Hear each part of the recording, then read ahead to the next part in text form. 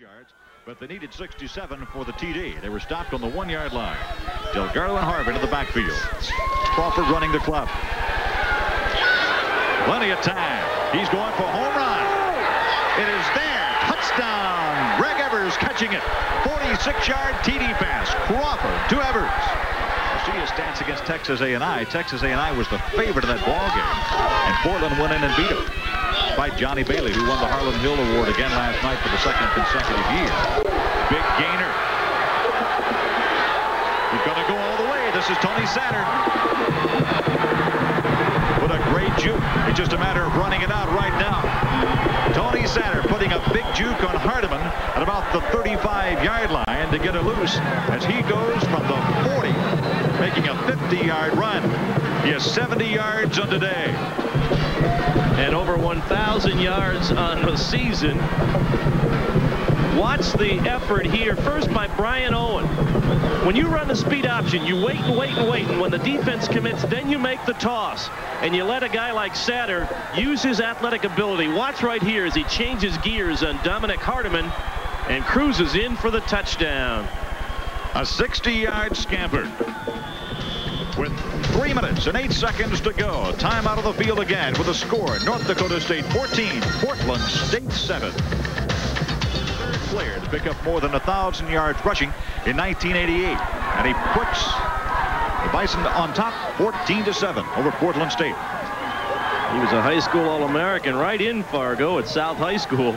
Made some All-American moves on that carrying the football, and they've had good field position. For North Dakota State, covered 81 yards in 5 plays. Satter getting credited for a 70-yard touchdown run because that's where the line of scrimmage began, even though Brian Owen really had about the first 10 yards of that touchdown run before he pitched it off. But with 3 minutes to go here in the first half, that's still a bushel basket of time for Chris Crawford. A moment ago, he scored on 1 play from the line of scrimmage on a big pass. This time, the move goes up the middle to Delgado. Delgado gets just about 4 yards to the 50 as York Byers makes a stop.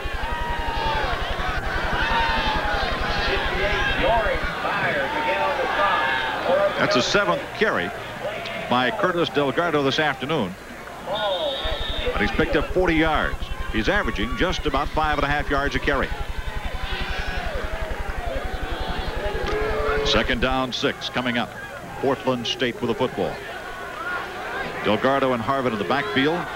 Corrigan and Evers are the wideouts. 2:23 left, first half. Nayon was the tight end. They bring him down at the line of scrimmage. He just couldn't find an open man as Doctor makes the stop. He made the opening stop of the ball game. Again, North Dakota State choosing to go with maximum coverage in their secondary as Portland State uses one of its timeouts. They still have 2 left.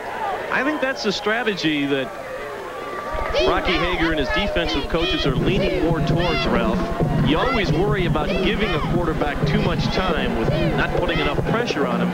But I think they feel that they have to spend enough time putting pressure on the receivers in the secondary rather than the quarterback, figuring that Crawford's just too strong to pick up the pressure and throw the quick hot passes, as coaches like to call them, against the blitzes. I would have to agree with you. But when he has a man who can get away and shake that defensive secondary, he can flat put the ball on the money. Portland State, 14 returning seniors, 16 returning starters. State with good yardage there on first down, 2nd and short. That is his 4th carry of the day. He's picked up 21 yards. 2nd down and about 4 yards to go for the first down. Sindor again giving up the middle. This is C, Marty C, who goes across for the first down and gets it out near midfield. Talalamoto is the man who makes the stop. He's been on a lot of them today, as he was last year when this ball club played Troy State, and Troy State won the championship on this field. First down 10 again for North Dakota. Satter's into the game. Wide to the left side is Johnson. Satter's back there with C.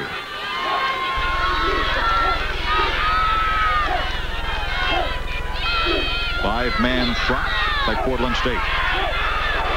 This is Satter.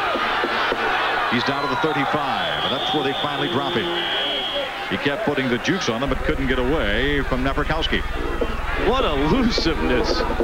Watch Tony Satter make about 4 different directional moves on this play. To his left, to his right, now juke back this way, try and get to the outside, and the big guy, Napierkowski, was able to run him down only because Satter had to wait for the traffic in front of him. That is the 8th first down of the ball game, and the first down draw leave it up now. Satter and Lloyd in the backfield behind Simdorn. That was Lloyd. Lloyd getting it down near the 30-yard line. They'll mark it at the 31. A pickup of about 4 where Gamble makes the stop.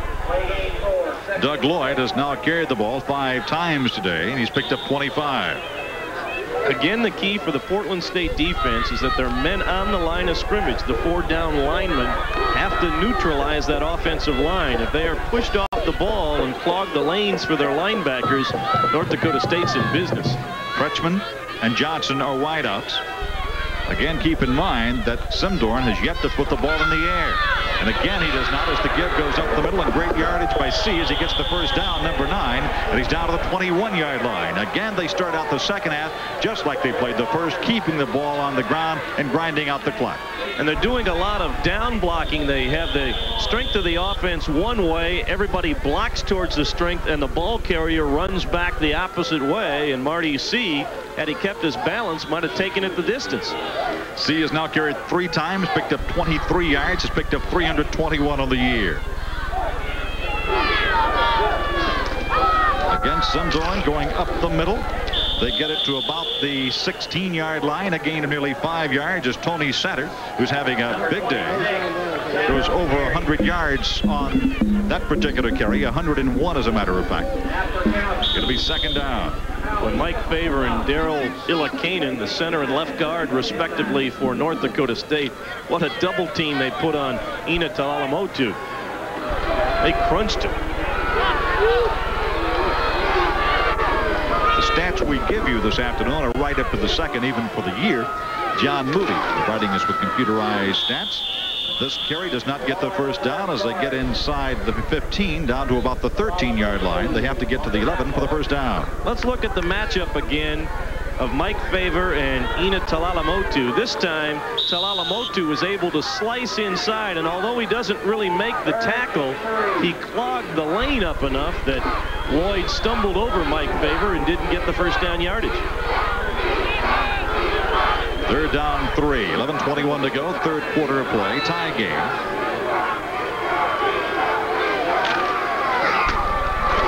Simdorn has to struggle, but he does get it as he gets just a little more than enough for the first down. But it'll be 10th first down as Kevin Woolfolk makes the stop along with Joe Rogers.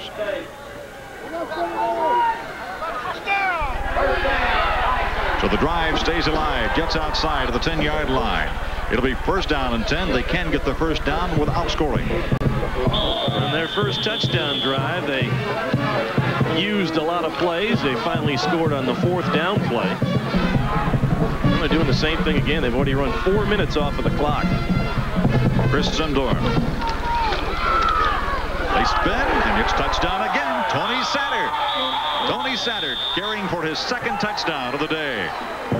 Picking up 10 yards officially on that, gives him 112 for the game, his 2nd TD, and North Dakota State still hasn't trailed in the ball game. Now for the first time they ran Satter on the inside power play. He made a great spin move around the 6-yard line, and that was all it took. Kevin Bowe to attempt his 3rd extra point of the day. The holder is Jeff Johnson. And the kick is good.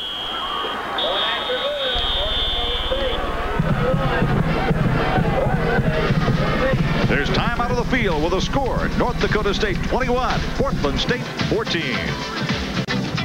Kickoff and just marching it down the field, using up 4 minutes and 8 seconds of the clock and putting it into the end zone.